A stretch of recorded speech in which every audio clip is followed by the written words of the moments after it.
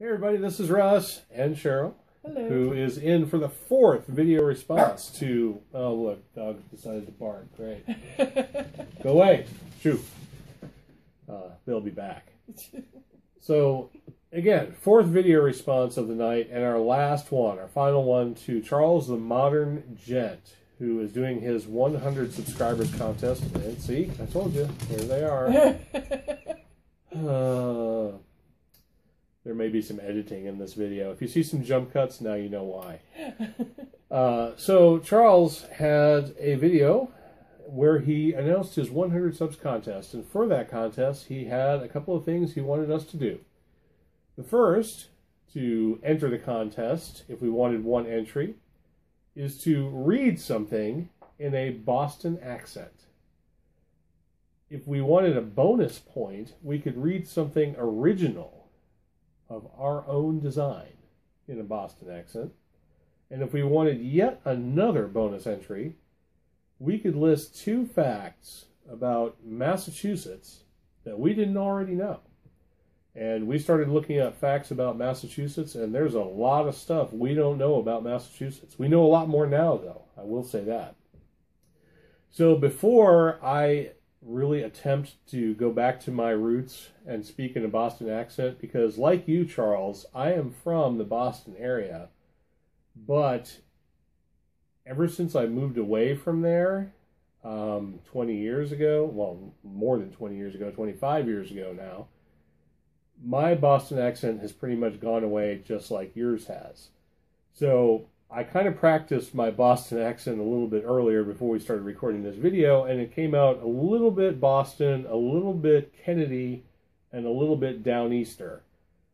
So I think that should make for some interesting watching, and I'm sure the more mangled this Boston accent is, the funnier it will be. So we'll get to that, but first, Cheryl is going to talk about a couple of the amazing facts that we didn't know about Massachusetts. And the thing of it is, I used to live not in Massachusetts, but I lived in New Hampshire, 8 miles from the border. So I should have known half of this stuff that we looked up, but of course I didn't. So what do we got? I'm embarrassed. I'm sure everybody's embarrassed for me. At least you're not from there, so you can't claim to have known all of this crap. No. But I should have known all of it. Of course I didn't. That's true. I'm a Missouri girl through and through. Right. Well, we actually came up with 3 interesting facts that we didn't know, besides the subway system, which had already been mentioned. We actually came up with hundreds, but we narrowed it down to 3. Narrowed it down to 3. So the first one was that Harvard's library has over 15 million books in it. And the Boston Public Library has over 14 million books. These are number 2 and number 3 in the United States, behind the Library of Congress, which has around 30 million books. And that's a heck of a lot of books. It is, but that's still pretty impressive, considering that the Library of Congress is supposed to be a compendium of like all written literature that there is. You have almost that same number of books between the Boston Public Library and the Harvard Library as the same as the Library of Congress. That's pretty freaking amazing. Amazing. Yep. For those that do TV dinners, Clarence Birdseye started his frozen foods company in 1925, and he's from Gloucester. Yeah, he's from up Gloucester. Up Gloucester way, yeah. Up Gloucester, just up 95, up Revere, It's true. Like your dad. I'm trying to work as much Boston accent. I'm trying to work up to this too, and I've had like 5 drinks before this one, just so I can, because I tell you what, you can always sound more Boston if you're more drunk. It works, I guarantee it. Well, suck that puppy down then. All right, here I go. Okay. And the bonus tidbit that we came up with was Massachusetts has the lowest divorce rate of any other place in the nation, and it is 2.2 persons per every 1,000. And since we have a whole bunch of friends that seem to have some sort of package deal at the divorce court, that just amazes me. So yeah, 2.2 in 1,000. That's pretty low. I mean, I don't know what the divorce rate. We didn't look up to compare it to the rest of the country, but it sounds pretty low. That's according to the census. So yeah, that's like 0.2%. I mean, that's pretty. Yeah, that's pretty good. Way to go, Massachusetts, sticking together through thick and thin. Yay! Maybe it's just a lot of unhappy people. I don't know.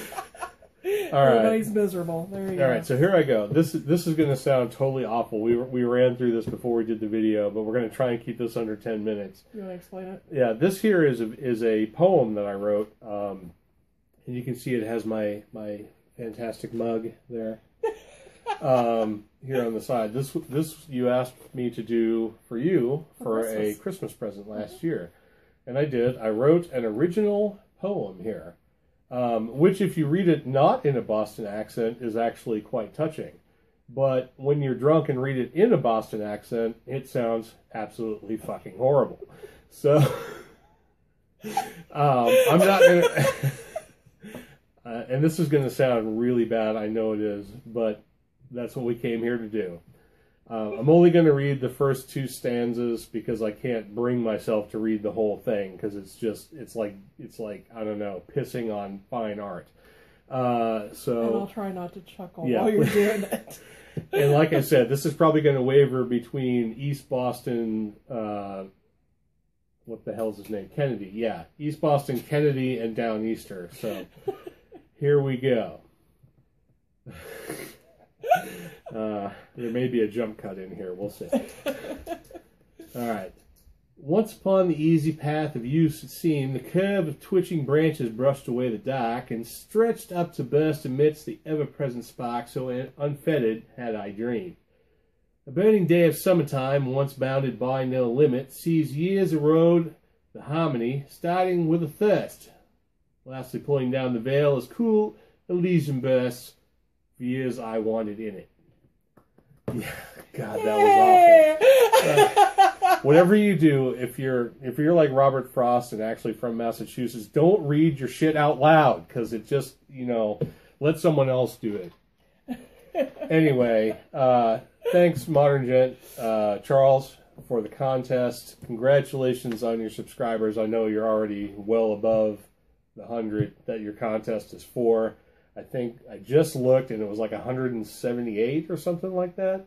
And I know by the time Halloween runs around, you'll be well over 200. So congrats again. Good luck to all the entries.